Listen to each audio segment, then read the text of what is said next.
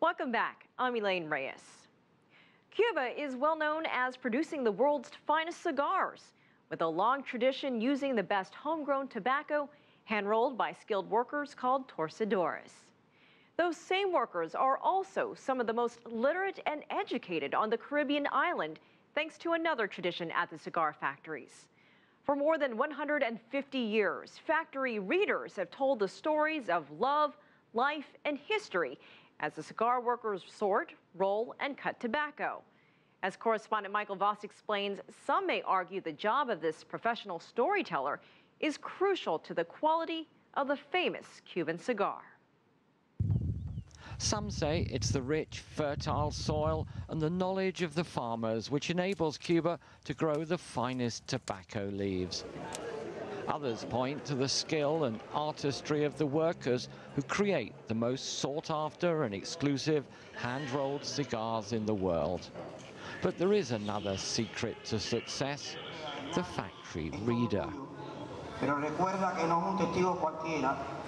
Grisel Valdez is one of more than 200 professional storytellers and readers employed in cigar factories around the country.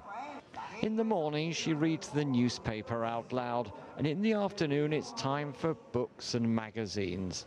The week we visited, it was a Cuban detective thriller. It's the workers who decide what books they want Grisel Valdez to read. Existe una comisión de lectura, un presidente, dos vocales, elegidos por los propios trabajadores.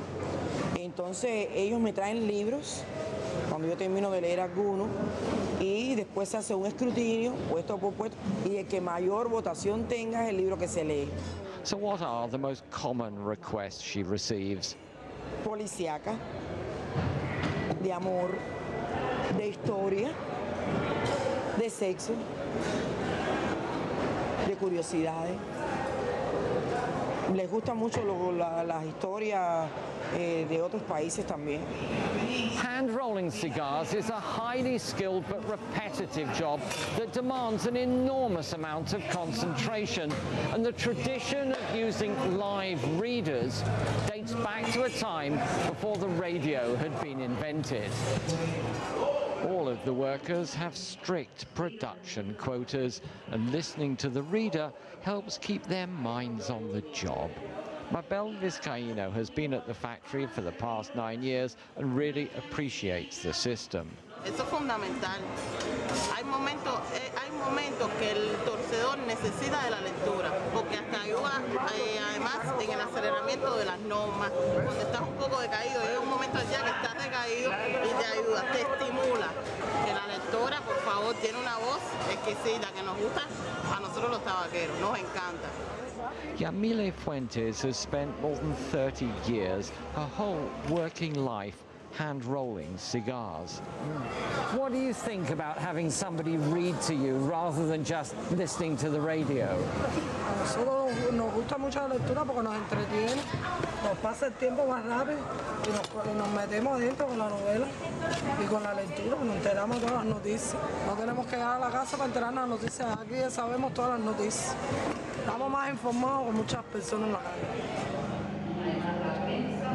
These are the old cigar marks, Romeo and Juliet. The tradition of reading books and newspapers dates back to the 1860s. Historian Zoe Nocedo is director of the Cigar Museum in Havana. She believes that this encouraged reading and literacy amongst the cigar rollers, who were generally better informed about current affairs than most workers of that era. The result, Zoe Nocedo says, is that they were at the forefront of organized labor in Cuba. Llenarlo de lecturas de diferentes tipos era contribuir a la capacitación, era contribuir al nivel cultural y, por supuesto, contribuir a la conciencia de clase de este sector. Y esto fue demostrado en que fueron los primeros en organizarse en gremios, fueron los primeros en constituir su sindicato, fueron los que impulsaron el primer Congreso Obrero en 1890. In the past, if the workers really liked a book, they'd ask the factory owner to name a brand after it. This one is inspired by Shakespeare's play Romeo and Juliet and boasts one of the most attractive boxes of any of the cigars.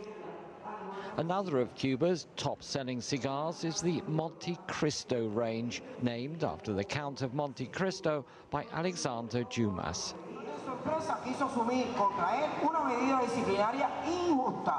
There was a time when the custom of using live readers spread to cigar factories in the United States, Mexico and Spain.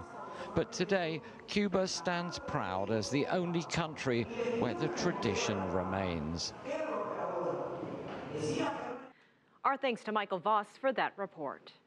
Cuba has just been awarded the cigar reader National Heritage status. They are now asking the United Nations Cultural Organization, UNESCO, to include the readers on their list of the world's intangible human treasures. That brings us to the conclusion of our broadcast this week.